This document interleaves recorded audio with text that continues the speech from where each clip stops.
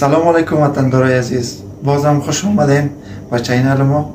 قسمی که وعده کرده بودیم دیوایس M5 کانفیگریشن میکنیم.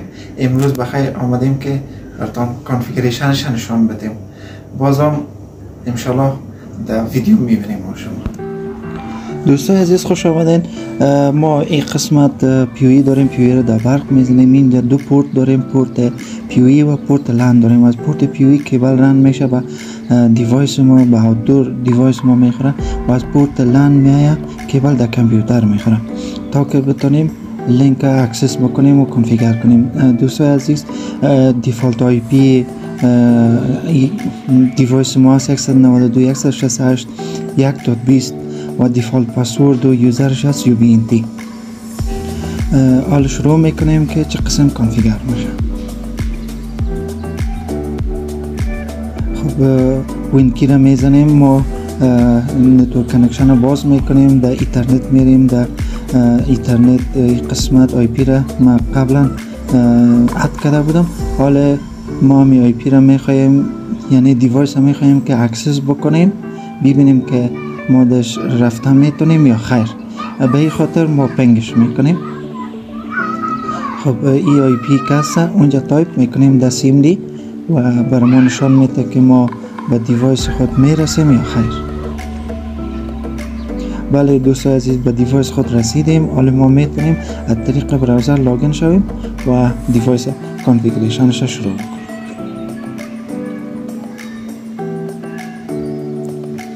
براوزر رو باز میکنیم، اینجا تایپ میکنیم 192.168.1.20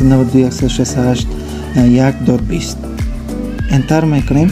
این قسمت ادوانس کلیک میکنیم و این پروسید کلیک میکنیم. این قسمت یوزر و پاسورد است.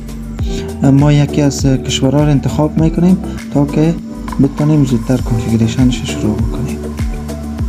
یوزر و پاسورد ما Ubiquiti است. این Ubiquiti را در جای یوزر و پاسورد تایپ میکنیم. این قسم Ubiquiti.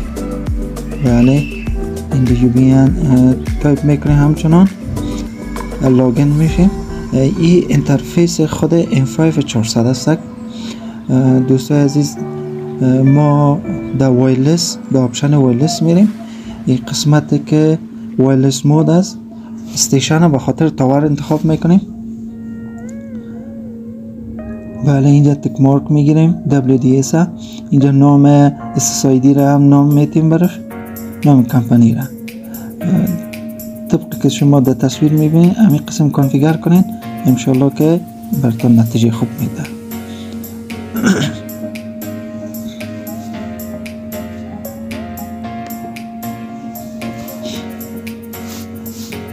و در این قسمت سکیوریتی پاسورد میدیم تا که بتونیم به یکی دیگه هم برسیم. یعنی منظورم ایست که دیوایس ها به هم وصل شون.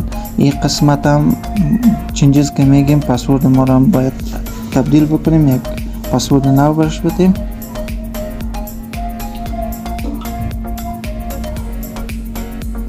ولی پاسورد باید چنج بکنیم. خب نوتپد آواز میکنیم، یک پاسورد اینجا تایپ میکنیم چون که پاسورد یادمون نره این قسمت باشه، مثلا اینی پاسورد. بله بعدا این را کپی میگیریم، در این قسمت را پیست میکنیم، کنترل سی، اینجا کنترل وی کنیم شد سیو چنجز و سیو میکنیم شد. دیوایس ما چنجز برش آوردیم. این قسمت ریبوت میشه خود به خود. بعد از ریبوت شدن دیوایس ما رو پس اثر اکسس میکنه. بله اکسس شد و در آپشن نتورک میریم. در آپشن نتورک مود ما رو بریج میگیریم، دیسیبل نتورک ما رو نن میگیریم، کانفیگریشن مود ما سیمپل و نتورک منیجمنت نتورک ستینگ ما را DHCP نمیگیریم، استاتیک میگیریم، آی پیش تایپ میکنیم، سیو میگیم. وقتی که سیو گفتیم اپلای چنجز میگیم، حالا آی پی ما چنج شد، آی پی نو در سی ام دی تایپ میکنیم، ببینیم تا به دیوایس ما میرسیم یا خیر. بله به دیوایس ما میرسیم. حالا با آی پی سابق نه، با آی پی نو اکسسش میکنیم، اون 192.168.1.100. حالا دوباره لاگین میشیم، اینجا Ubiquiti پسورد میدیم. خب پسورد چه چنج کرده بودیم، پسورد نو اینجا تایپ میکنیم. بله کنفیگریشن ما طرف تاور سایت تقریبا خلاص است. این قسمت هم نامش چنج میکنیم و با دیوایس دومی ما میریم تا که بتونیم دیوایس دومی هم کنفیگریشنش شروع بکنیم. و یک چیز متوجه باشین، همیشه اکسس پوینت طرف تاور انستال میشه، استیشن طرف کستومر انستال میشه. خب دیوایس دومی ما را اکسس کردیم، پینگ کردیم، حالا اکسس میکنیم. بله دیوایس دوم هم اکسس میکنیم. اینجا یکی از کشورها را انتخاب میکنیم مثل قبل وری. خب ما بهش لاگین میشیم. بله لاگین شدیم. با ما آپشن وایرلس ما میریم. اینجا وایرلس مود ما باید استیشن باشه، WDS انیبل باشه. SSID ما رو هم میدیم. SSID ما مسعود آفیشال بود. بله این انتخاب میکنیم و چنجز میگیم. این انتخاب میکنیم. پایین هم میگیم، چینلش هم میبینیم. چینلش 240 مگاهرتز است. خب این رو به مو شکل خودش اتو میمونیم. به انتنا میریم، فید آنلی رو انتخاب میکنیم و چنجز میگیم. وقتی که چنجز بگویم پسورد ما رو باید چنج بکنیم چرا که تغییرات آوردیم. همین پسورد اینجا هم کپی کنترل سی میکنیم. بله کنترل سی هم میشد. خب اینجا کنترل وی میکنیمش. بله کنترل وی چنجز، اینجا هم چنجز و اپلای میگیم.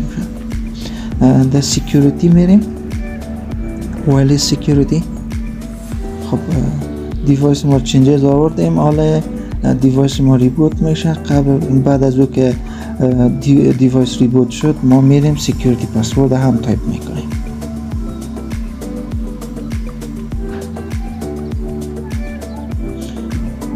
بله این قسمت پسورد هم تایپ میکنیم. بله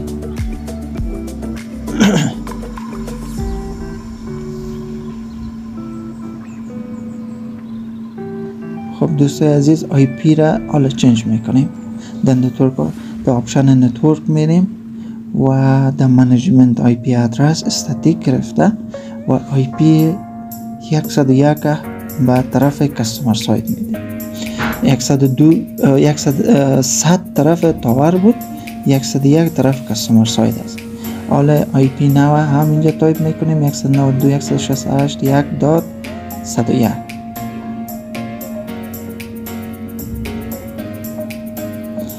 101 ما لاگین میشیم. بله Ubiquiti و پسورد نو اینی پسورد. بله کنترل وی میکنیمش. بله در آپشن وایرلس میریم، SSID رو بروش سلکت است، سلکت میزنیم. خب بعضی چنجز ها آمده بود باید چنج کنیم. نامش هم باید چنج میکنیم، نام دیوایس. وقتی که نام دیوایس چنج میکنیم یک تغییرات میادش، دیوایس ما خود به خود ریستارت میشه یا ریبوت میشه. بله تغییرات ما آمد. حالا در آپشن وایرلس میریم، رو برای SSID سلکت کلیک میکنیم، این صفحه ما باز میشه. در اینجا اما آپشن که دیوایس که در طرف تاور ساید است رو انتخاب میکنیم، لاک میکنیم، سیو میگیم شه، سیو چنجز و اپلای میگیم شه. حالا آی پیش در CMD تایپ میکنیم تا که ببینیم که ما دیوایس تاور ساید ما رو اکسس کرده میتونیم یا خیر.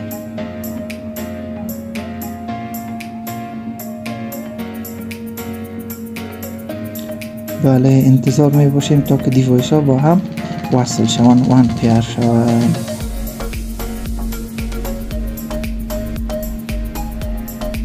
بله دوستای عزیز دیوایس های ما با هم وصل شدن. حالا ما از طریق براوزر میریم دیوایس طرف تاور ساید اکسس میکنیم که اکسس کردن میتونیم یا نه. یک قسم شد که وایرلسلی ما دیوایس تاور ساید اکسس میتونیم یا خیر. بله دیوایس طرف تاور ساید ما رو هم اکسس دانستیم. به می سادگی دوستای عزیز میتونیم که دیوایس کانفیگر بکنیم.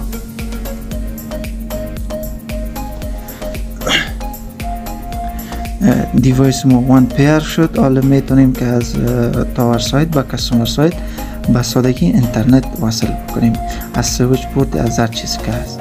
تشکر یک جهان. لطف دارین دوستای عزیز.